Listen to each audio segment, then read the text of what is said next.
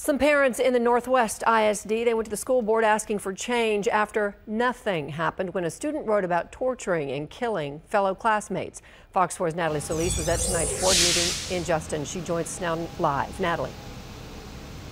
Well, Heather, some of you might be wondering why these parents are speaking out now to the board members. We first learned about this book in late March, and then the DA declined to file any charges April 1st. Well, the reason is there hasn't been a real opportunity for them to speak directly to board members in about a month.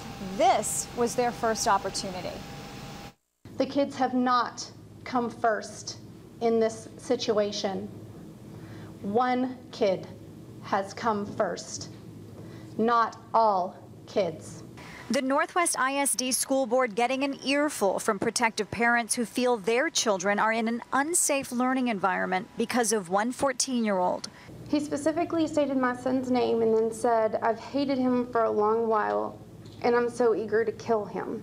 It's the first opportunity for Jennifer Taylor and other parents to address the board since the last meeting on March 16th, and they had a lot to say about allowing the young author back to Tidwell Middle School, learning next to their children, some of whom were called out by name in his online book called Killing Children, detailing gory school killing scenes and sex acts. I support Jennifer Taylor, and I would appreciate that anyone else that did please stand.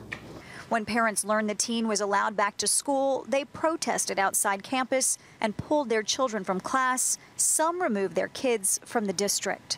I am not safe at Tidwell anymore.